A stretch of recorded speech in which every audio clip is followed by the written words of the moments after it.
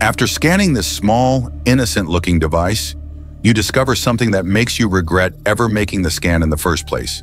It is known as the Doomsday Device, and it can be found inside the Quarantine Enforcement Platform in a small display case.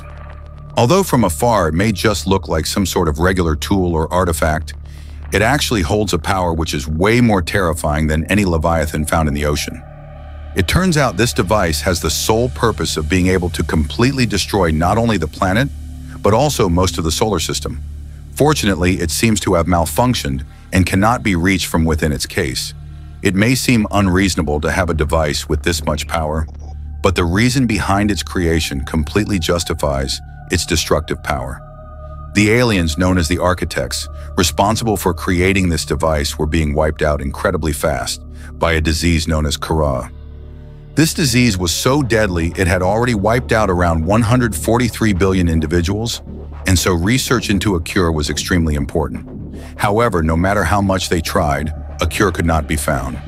It is assumed that this device was going to be used in the event that a cure could not be found, so that the disease would be completely eradicated and could not spread to other planets. For some reason, though, the device was never activated, and so it remains sat in its case to this very day.